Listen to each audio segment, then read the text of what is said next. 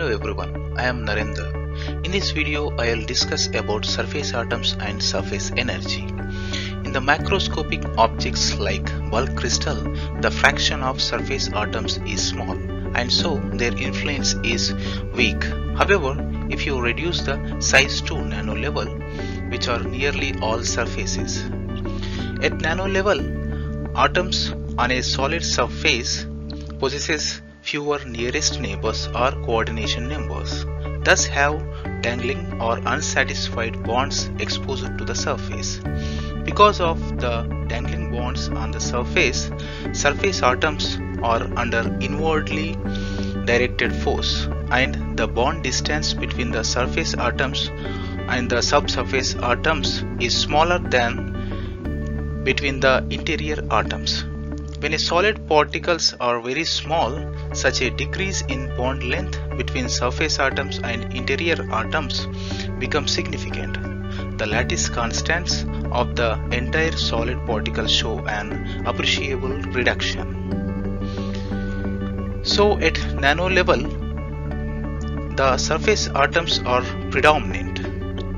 But if you increase the particle size from nano to bulk, the amount of surface atoms drastically reduces.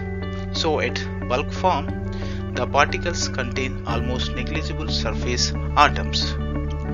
So the extra energy possessed by the surface atoms described as surface energy or surface free energy. The surface energy can be estimated by multiplying the number of dangling bonds, bond strength, and surface atomic density. To understand clearly about surface energy, let us consider a rectangular solid material that is divided into 4 pieces. On the newly created surfaces, each atom is located in an asymmetric environment and will move towards the interior due to the breaking of bonds at the surface.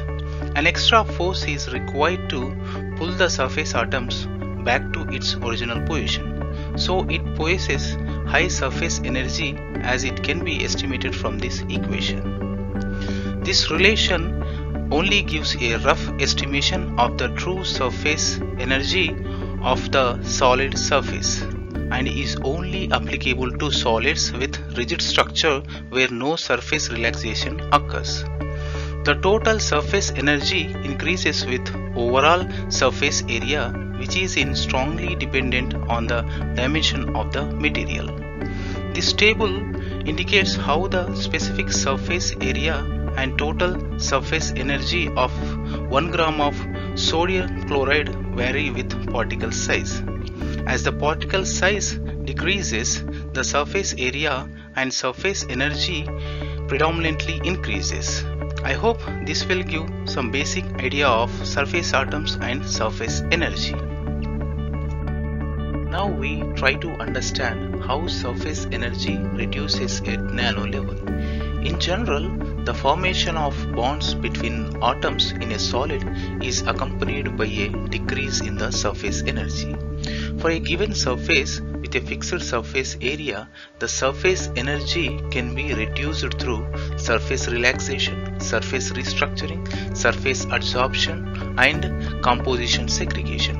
In surface relaxation, the surface atoms or ions shift inwardly, which occur more readily in liquid phase than in solid surface due to rigid structure. To understand it clearly, let us take the surface atoms on an atomic flat surface as an example, assuming that the crystal has a simple cubic structure. The surface atoms are linked with one atom directly beneath and the other surrounding surface atoms. It is reasonable to consider each chemical bond acting as an attractive force. All the surface atoms are under the influence of a net force pointing inwardly and perpendicular to the surface. Understandably, under such a force, the distance between the surface atomic layer and the subsurface atomic layer would be smaller than that inside the bulk. though the structure of the surface atomic layer remains unchanged. In addition, the distance between the atomic layers under the surface would be also reduced. Such surface relaxation has been well established. In other case, the surface atoms may also shift laterally relative to the subsurface atomic layer, and they relaxed with reduction in the lattice dimension. For bulk materials, such a reduction in the lattice dimension is too small to exhibit any appreciable influence on the overall crystal lattice constant and therefore can be ignored. However, such an inward and lateral shift of surface atoms would result in a reduction of the surface energy. Next one is surface restructuring. Surface restructuring takes place through combining surface dangling bonds into strained new chemical bonds. For example, if a surface atom has more than one broken bonds, surface restructuring is a possible mechanism to reduce the surface energy. The broken bonds from neighboring surface atoms combine to form a highly strained bond. The surface restructuring can be found in 100 surface of silicon crystals. In this way, the surface energy is reduced through surface restructuring. Another way to reduce the surface energy is chemical or physical adsorption on solid surface, which can effectively lower the surface energy. For example, if you see the surface of diamond and silicon, the surface of diamond is terminated with hydrogen and that of silicon is covered with hydroxyl groups. This takes place before restructuring. So these are considered as chemical adsorption. Another approach to reduce the surface energy is composition segregation.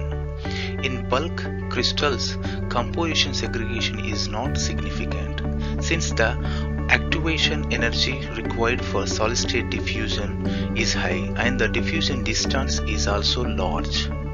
But in case of nanostructures, the phase segregation may play a significant role in the reduction of surface energy due to short diffusion distance. In this composition segregation, the impurities and defects are readily to be repelled from the interior to the surface and reduce the surface energy. So in this way, the surface energy can be reduced. I hope this will give some understanding on how surface energy reduces at nano level through these processes. Next time we will see with other discussion.